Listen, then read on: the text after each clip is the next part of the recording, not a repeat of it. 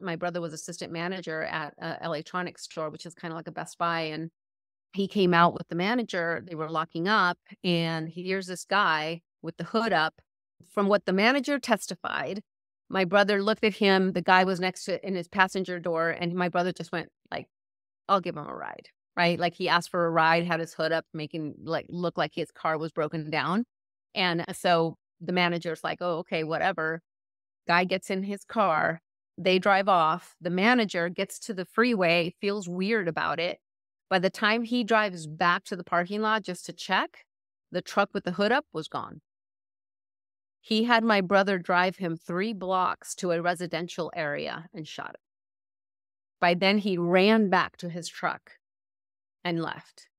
It was a nightmare. It was a shock. It was a thing that you read about, you think you only see in the movies. You could never imagine. We were so bewildered. We had known my brother's such a kind man. Even his kindness, saying yes to give this guy a ride, ended up getting him killed. The neighbor, because he landed on his horn.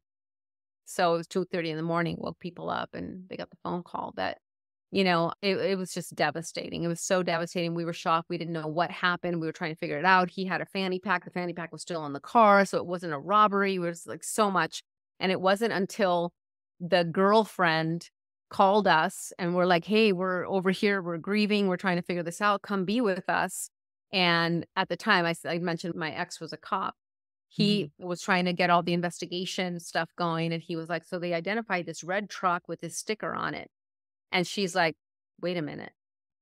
My ex has a red truck with that sticker." And it all just started coming together. And we're just like, "Oh my God." So that was devastating. And I'll be honest, when that happened, it was such a shock. I turned my back on God. I was so angry. I was so hurt. And I said, "You know what? What if you don't exist, God? What if there's nothing? And if you do exist, I hate you for taking my brother." And that's how I felt.